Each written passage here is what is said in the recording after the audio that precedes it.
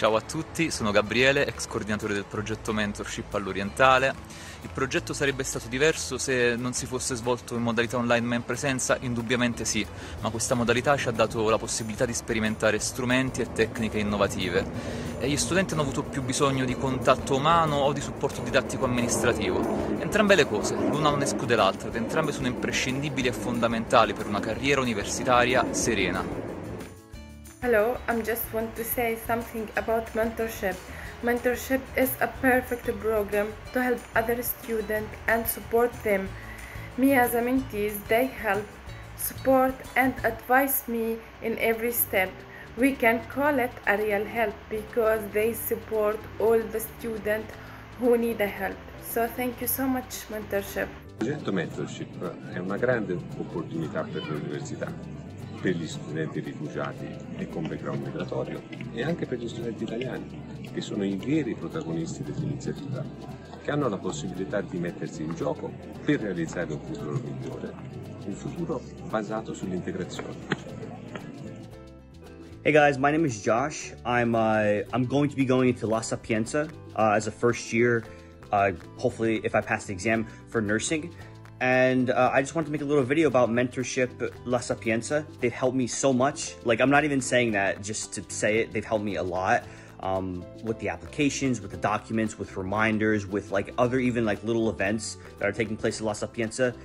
They're really, really good. So I just want to thank them and make this video to show my appreciation for them. Hi, I am Kaisei Okubo.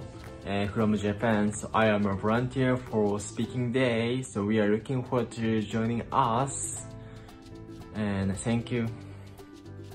Buongiorno a tutti, mi chiamo Claudio Maria Guarino, studente dell'Università degli Studi di Napoli l'Orientale e ho partecipato al progetto Mentorship ricoprendo il ruolo di mentore. Il punto di forza di questo progetto, a mio avviso, è stato lo stimolare una maggiore coesione tra studenti, creando una rete non solo di supporto, ma anche semplicemente di contatto che ha aiutato l'individuo studente in un periodo particolare, quello pandemico. Riguardo alle attività svolte, faccio fatica a sceglierne una che abbia avuto esiti migliori, in quanto ho riscontrato che tutte le iniziative portate avanti dai mentori di 4 cicli abbiano avuto ugualmente risultati efficienti e soddisfacenti. Dalle azioni di supporto operate in campo amministrativo e didattico, sia individuale che attraverso rubriche di informazione come la guida dello studente in pillole o la What's News, fino alle attività svolte in campo di comunicazione e promozione del progetto come la creazione di eventi o l'incremento delle interazioni sui social.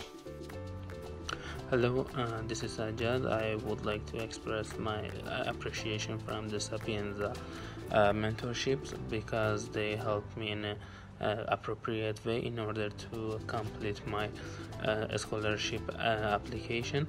To tell the truth, the mentors were really friendly and they helped me in a very nice way. Thank you so much. I wish you the best. Ciao a tutti, io sono Valentina del progetto Mentorship dell'Università di Pisa.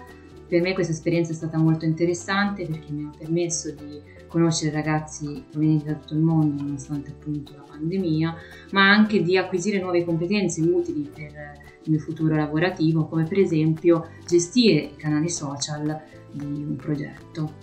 Hi, my name is Tasfala Mahari. I'm studying computer science and networking. The mentorship program helps me to make a lot of friends in different get-together occasions.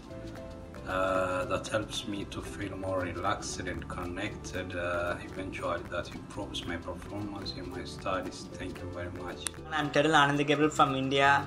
I'm studying at University of Pisa in IPH program. I had been heard about mentorship project. For the first time, I'm not sure about what is mentorship project. Then I asked my colleagues. They said that it is a project where they used to help the foreign students. They called for a meeting in a bar, and I enjoyed there. And they also helped me in my scholarship, getting credits. They are so friendly and so kind to me. Thank you so much. Grazie al progetto Mentorship siamo riusciti a creare una community solida in grado di mettere a disposizione dei ragazzi stranieri i mezzi necessari per il raggiungimento dei loro obiettivi.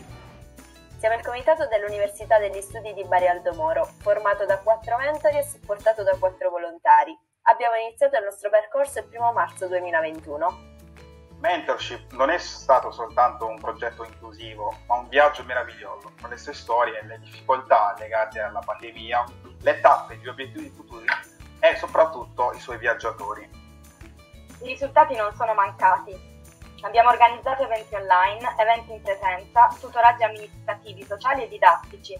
Siamo riusciti a far istituzionalizzare il nostro comitato, ma soprattutto abbiamo creato una rete umana di supporto. Ma abbiamo ancora tanti obiettivi da raggiungere, quindi siamo sicuri che questo, per la nostra università e il nostro comitato, sia solo l'inizio.